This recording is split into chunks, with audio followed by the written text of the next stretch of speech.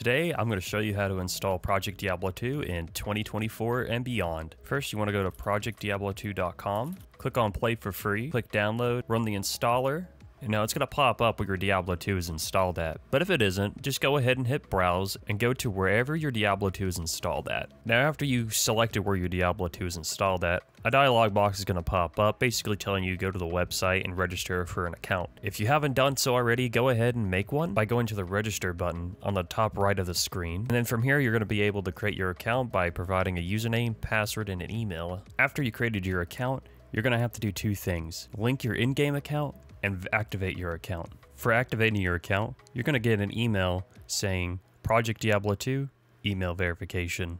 And if you do see that, just go ahead and click Activate Account. So now we're going to create your in-game account. And so to create your in-game account, you just want to click on the settings link at the top of the screen, click Create a New Account, and go ahead and create yourself a username and a password. After you created your account, it's going to say success. After that, go back to settings, click sync existing accounts, and you should see your account under the registered game accounts. Once you linked your account, open up the Project Diablo 2 launcher, click play, and it should boot you straight into the account login screen.